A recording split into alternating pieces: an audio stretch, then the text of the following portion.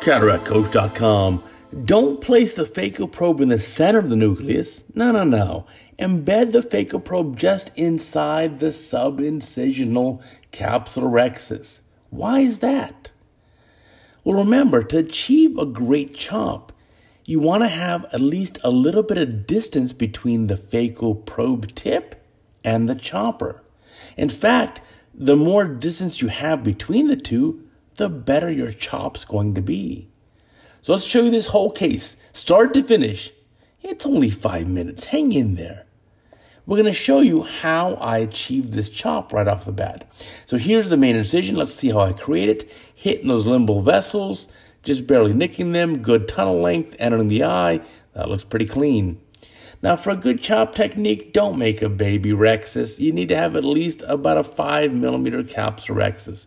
4.5 is okay, 5.5 is okay. The sweet spot is somewhere about 5 millimeters in diameter. Now, this patient doesn't have the biggest pupil. It's tolerable, and so we'll create this rhexis just about at the pupil margin.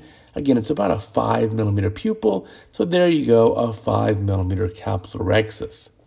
Now, before doing the chop, you need to have good hydrodissection. So here's the BSS on a blunt cannula, 27 gauge cannula, and we're getting a few fluid waves. That looks great. Look at the main incision. We've lost some viscoelastic. Now we'll spin the nucleus because remember, if it does not spin, you will not win. And there we go, injecting more dispersive to protect that central corneal epithelium. Here comes the good part. Putting the phaco probe in the eye. Watch where I place it. Bevel down. Not in the center of the nucleus. No. Look, sub-incisional, chopper far away, and now you've got a chop. And spend a little bit of time here to separate the two halves. Fully separated now. The chopper holds one piece away while the other piece is brought up, and then we can sub-chop it again, and that's it. I mean, this is an easy case now. So using this technique, we can make short work of this nucleus. Again, the whole case is going to be about 5 minutes. Not about speed. It's about efficiency, how little time we're in the eye, how little phaco energy put in the eye, how little fluid goes through the eye. Here's the second half of the nucleus already. We've sub-chopped it again into smaller pieces, and we can emulsify those, or as you know I like to say, wolf them down, just get them done. And taking out of the eye, chop in that safe position to protect the posterior capsule, and we are all done with nucleus removal. Gosh, not even 3 minutes into the case. Now we'll clean it up. So, the key here again is placement of your instruments. To achieve that first chop, the phaco probe is going to go just inside that sub-incisional capsulorhexis. And the chopper is going to go opposite just inside the capsulorhexis as well. So therefore, if you have a 5 millimeter rhexis, your instruments, your phaco chopper and the phaco tip are about 4.5, maybe 5 millimeters apart. And that allows you to bring them together and create a good chop, a good cleavage plane to separate the two halves and really get two distinct heminuclear pieces out of that one nucleus. And then the rest is easy. So here, finishing up the case, the new lens is going to go in the capsular bag, single piece acrylic lens, monofocal lens. This patient's a little bit of a hyperope. I think the lens is like a 23 or 23.5 diopter lens. We're aiming for a plano refractive outcome. This patient was thrilled.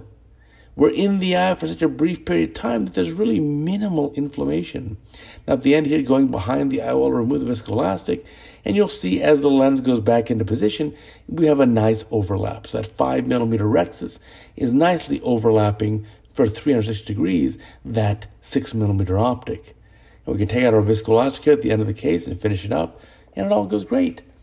So remember, one of the main problems I see with residents who are trying to learn phaco chop is the phaco probe is in the center of the nucleus and the chopper's in the center of the nucleus.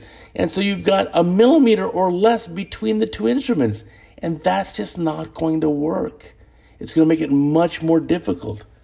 So to do this combo chop technique that I've shown you here in this video, or a horizontal chop technique for that matter, you really want to have a significant distance between the phaco chopper and the phaco probe tip.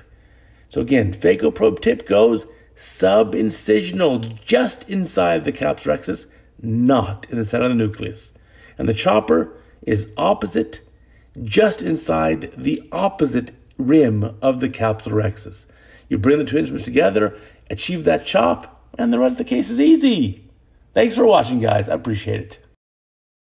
Thanks for watching these videos. And remember to go to CataractCoach.com and sign up for a free daily email. We'll send you an email every day with a great video like this and other surgical pearls that'll make you a better surgeon.